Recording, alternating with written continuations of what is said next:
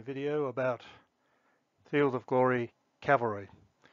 In this video we're going to be talking about the types of cavalry, similar troop types, cavalry armies, and then it'll be followed on by another video which we talk about cavalry and anti-cavalry tactics.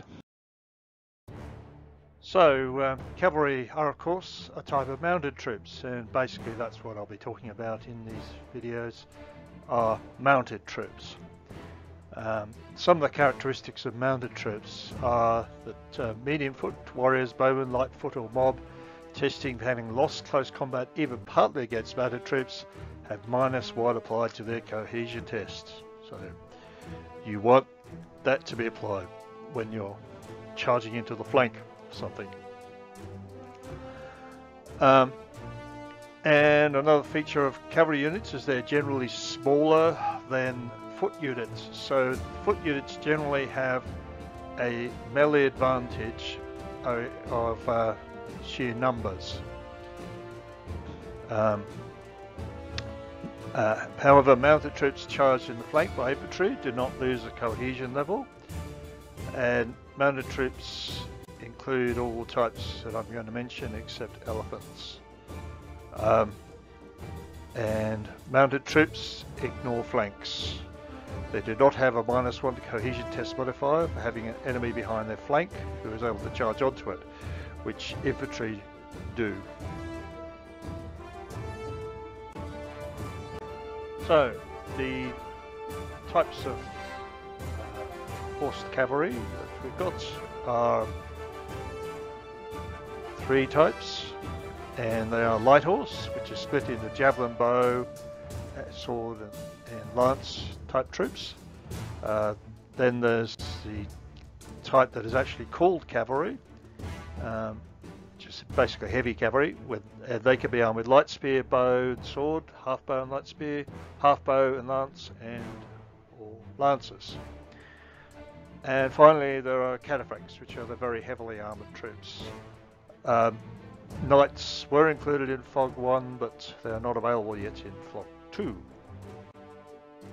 So first of all, I'll talk about light cavalry. So in this video, I'm just basically talking about the characteristics. So most of the technical information will be in the next one.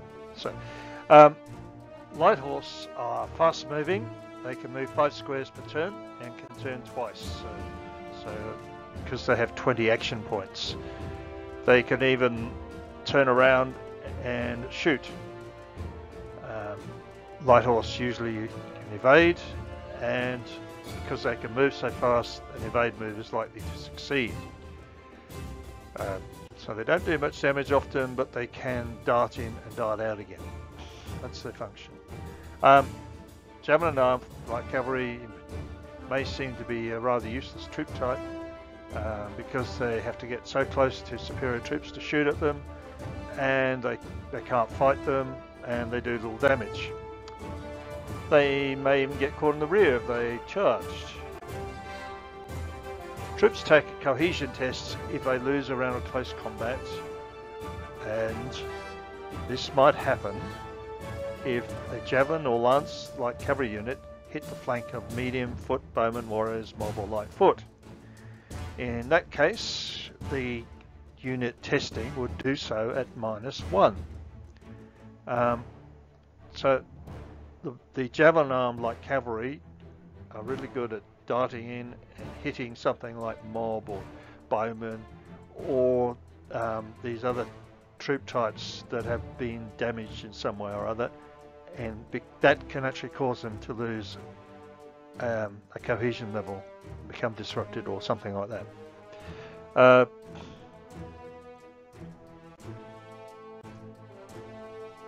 Okay, so the first type of light cavalry is the bow armed light cavalry. Bows on horseback have a 2 square range. They do not have a long range. This gives them high firepower, but they have a weak charge. So if they're charged, they generally will evade. Even if they're charged by other horse archers, they might evade. They have good melee though, some of them, because such as the nomad light horse archers, because they have swords, so in the second round of combat they can actually be better than javelin arm light horse. And because they are able to shoot up anything they can't fight, they're very versatile because they can just run away from anything that might kill them. And also the two square range means they can shoot up elephants well, because they can stay the distance away from elephants. That means they don't get disordered by elephants. However, they do cost more because of these extra capabilities.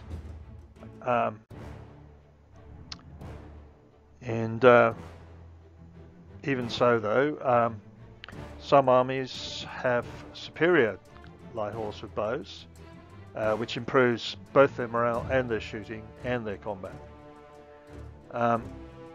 And because their strategy is to shoot at the enemy, you need to have a long-term strategy for winning with them. So you have to chip away at your opponents. You won't get them all in one go, but you will get them eventually. The most famous horse archers are the Scythians, the Huns, the Mongols and the Parthians.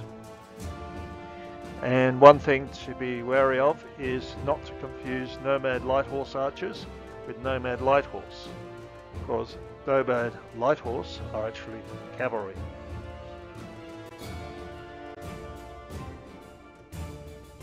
Next we come to javelin arm light horse. These only have a short range and low firepower, but if you've got enough of them you can still cause a cohesion drop from shooting. They have a strong charge, but their melee is nothing special, because none of them have swords. They're excellent for causing fragmented troops to rout by charging them, and can disrupt medium or light infantry by charging them in the flank. Not much. They're supposed to have a chance of charging light infantry frontally, but it's very chancy. It sometimes fails completely. But having them running around in the enemy is very good for catching troops that have become fragmented. They are cheap troops, and therefore they're good for putting on the flank of the army where you just want to slow the enemy down.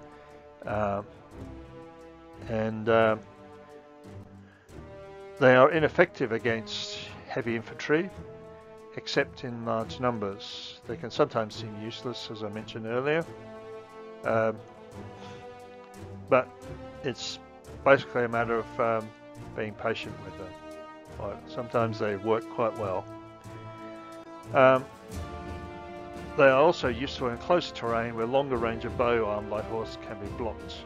The most famous were the Thracians, the Numidians and the Tarentines, although there isn't I don't think there's a Tarentine army, but Tarentine was actually a troop type.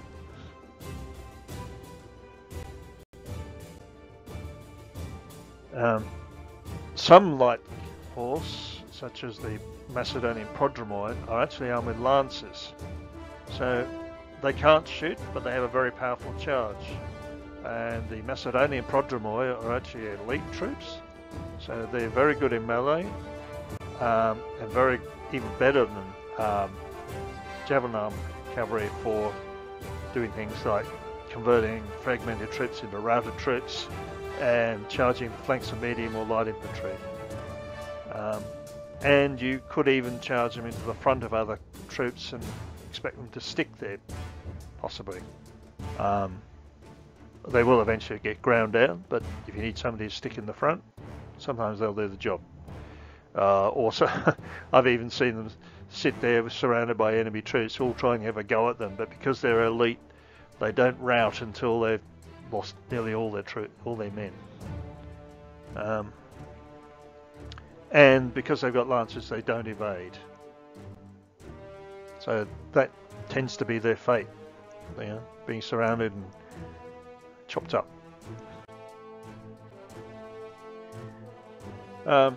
So as I mentioned, cavalry in Field of Glory 2 is a specific term, and it means what in other rules would have been called heavy cavalry. They should not be expected to be able to charge heavy infantry and win, even if they have lancers. What they will do though is charge in, break off, and then you can charge them again on a following turn. They're very good at flank and rear charges and for fighting light horse and light infantry. They often do well against medium infantry, and once they start pursuing things, the results can be quite dramatic. They might pursue one unit, then hit another, rout that one, and then hit another one and rout that as well, because of their good moves. And again, nomad light horse are protected cavalry. They're not light horse.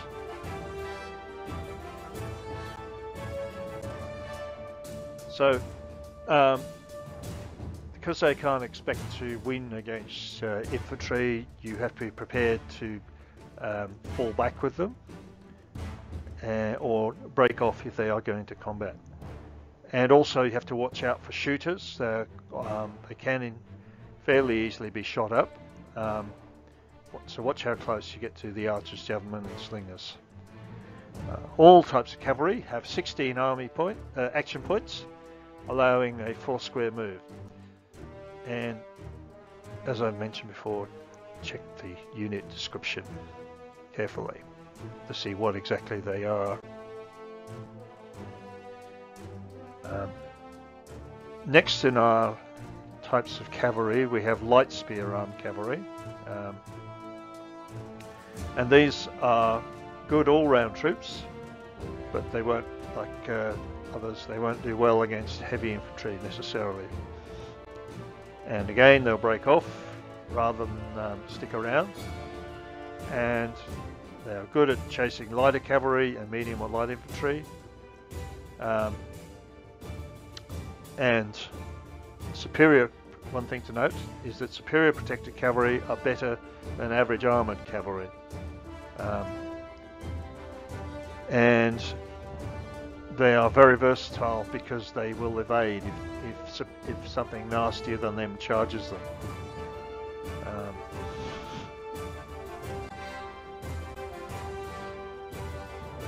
Bow and sword armed cavalry are also quite flexible. These are mobile fire platforms, so they basically are not meant to get into combat until they've shot up their opponents, and they do shoot up things quite well.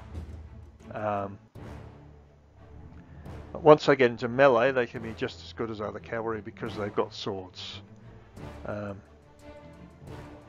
And just like the light spear armed cavalry, they will evade if charged.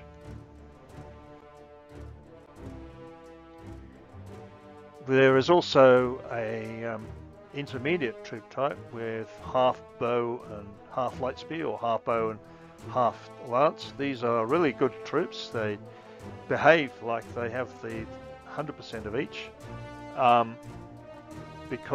probably because they're superior, and superior improves your shooting as well as your fighting power. So if you can get these in your army, they are versatile and valuable troops. And the final type of Field of Glory cavalry is cavalry with lance. That is cavalry in the Field of Glory sense. So lancers are good for defeating other cavalry because they're the top dog, and also light or medium infantry, but they still tend to bounce off heavy infantry, especially with the latest rule amendments. They still seem to bounce if you charge them into heavy infantry. So you've got to prepare the charges by shooting or something like that. Any troops testing having lost impact phase against lancers have -1 applies to their cohesion test. And lancers do not evade a charge, so they're not as versatile as the light spear armed cavalry, but they get a better factor in the impact phase, and they also get the cohesion test modifier in their favour as well.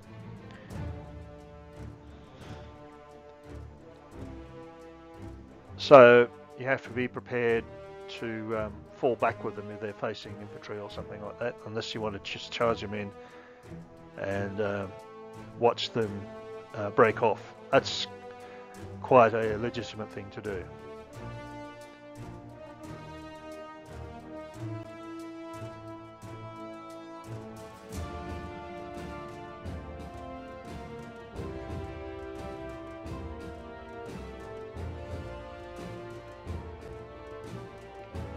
And the last type of horse troops are the cataphracts or cataphractoi. The cataphracts are fully armoured, and this gives them really good melee capabilities and staying power. They're also usually superior, and they have lancers. So they used to be only good for defeating cavalry, and they were very good at that, but now they've been improved, so you can use them with some success against infantry as well. However, they are slower moving and unmanoeuvrable, so be careful where you place them at the start of the game, and don't let them get near elephants, because elephants will beat them up, because elephants ignore all that armour. One thing to watch out for too is that rough terrain severely disorders cataphracts, and they only have a 3 square move.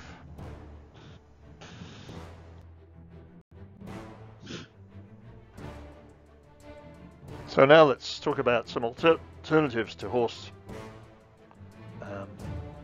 mounted troops. These are all similar to cavalry but different. So there's cavalry, elephants, light chariots, heavy chariots, and side chariots. Cavalry are basically cavalry that look different. Their only difference from cavalry is that they disorder other mounted troops, such as cavalry, if they come too close to them. They even disorder their own cavalry, so they can be difficult to mix into your army for that reason. But at least friendly cavalry are only slightly disordered if they come next to them. They will run away if they haven't got lancers, and they can shoot if they got bows. They have no special capabilities in deserts, and they move the same speed as cavalry, 4 squares a turn. Elephants, yeah, everybody loves elephants. Elephants in Field of Glory are fantastic. They only have the one disadvantage, basically, which is that when they rout, they have a much larger testing area for routes than normal troops do. That's about it. Apart from their slower speed. Anyway, so the big thing about elephants is that any troops testing for them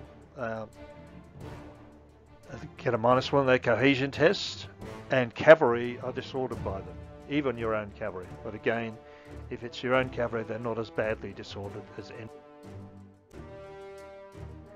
And elephants charged in the flank by cavalry do not drop a cohesion level. They do lose a cohesion level if charged by infantry in the flank. So that was an ancient use for elephants, was as an anti-cavalry weapon, and that was quite effective. So if you've got elephants, point them at the enemy cavalry and see the mayhem being caused. As I mentioned, they are unmanoeuvrable and only have a 3 square move. But this still makes them excellent for use with pikes. Put them in the second rank with pikes, and then when the pikes charge home and follow up, they create gaps, and you can slot the elephants into the gaps. They're very good at doing that sort of thing. Next we come to light chariots. Light chariots are a very interesting troop type that are very popular. They're popular because they behave like light cavalry, but they're not light troops. And that means that if you charge something in the flank with a light chariot, it can cause an immediate cohesion drop.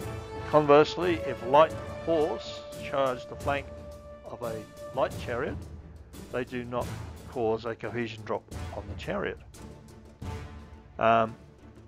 They move the same as cavalry, so 16 action points with 4 squares, although difficult terrain is impassable to them, and they can evade. So people love using ancient British armies because they get lots of these things. And they're also usually superior. So when light cavalry charge them, they usually win. Heavy chariots, they're good for melee combat. They move the same distance, but they're unmaneuverable, and rough terrain severely disorders them, while difficult terrain is impassable. Any troops having testing for lost combat with heavy chariots have -1 applied to their cohesion test. You don't often see heavy chariots because they're only in the really ancient armies.